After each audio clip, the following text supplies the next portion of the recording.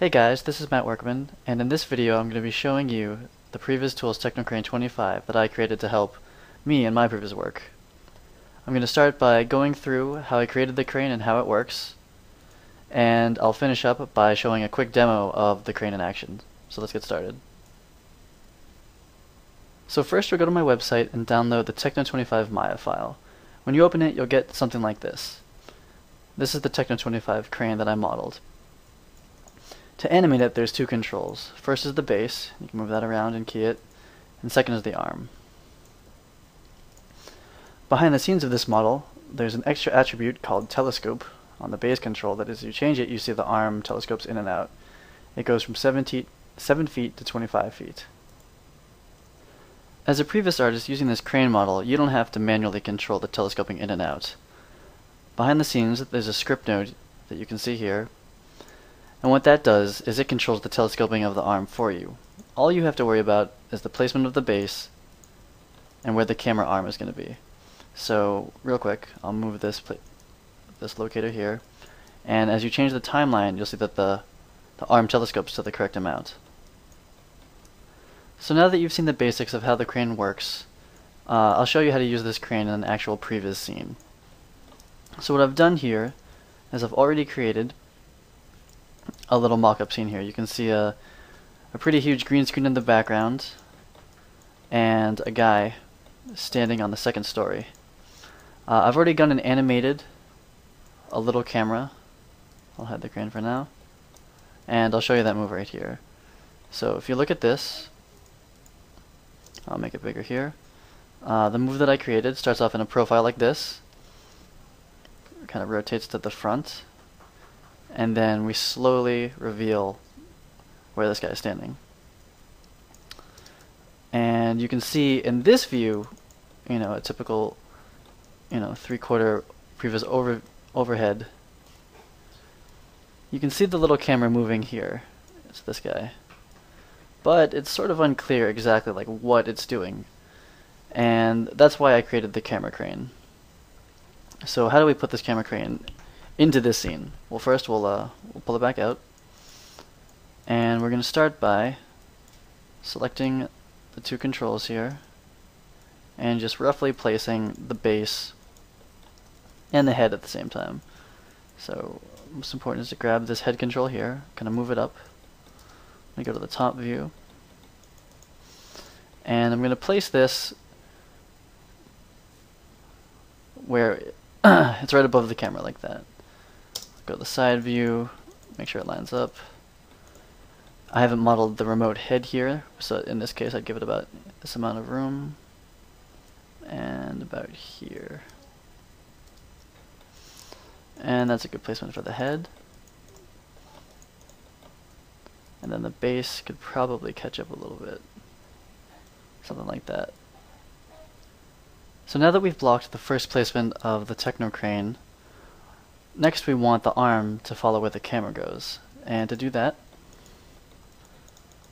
we're going to grab the control for the crane head and the camera and hit P. And what that'll do is it'll make sure that that camera locator on the crane follows the animated camera I have. Of course, this is not exactly how you would do this shot, but you can see that the arm is at least trying to follow where the camera is going. So the second step that you would do is, and this is what the key grip would be doing in real life, is deciding when would you move the base to make the shot happen. So in this shot, the camera's kind of swinging around, and then starts pulling back, and then it starts coming down. So for the first part of the move here, we grab the base, and I would keyframe that.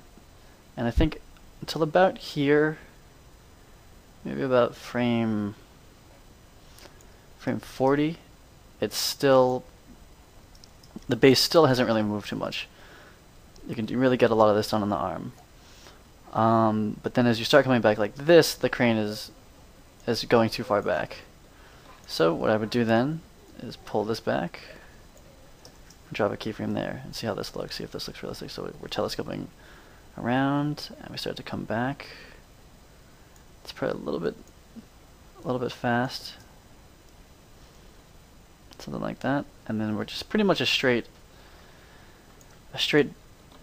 camera move back, and the crane will boom down. So maybe by frame 190 will be something like this, and by the end will be something like that. So let's see how this looks all together. So it's too far. You can see that the crane has gone past its point there. We start to lose it here. So we'll reselect this. So by 190, it's probably like a little bit closer. Let it catch up.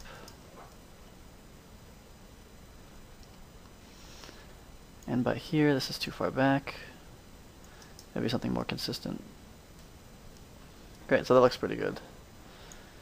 So that's how you use the Techno25. Hopefully that's not too complicated, and once you have it all set up, you can start doing these sort of playbacks from different angles.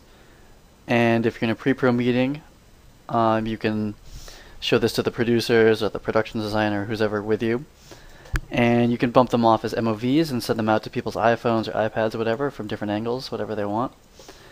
And with the crane in place, it's a lot more clear to everybody what's happening. And from a logistics side of view, you can start to figure out, how much dolly track you're going to need, how big is the stage going to have to be, when you go back to this view, with the actual camera, you start to know, what parts of the screen are we going to see, what part of the set, how fast does this camera move, and the most important part of the previs is really to bump this shot off and send it to the director or his editor so that they can start to figure out timings and things ahead of time. Finally, here's a top orthographic view, which most of the technical crew will appreciate.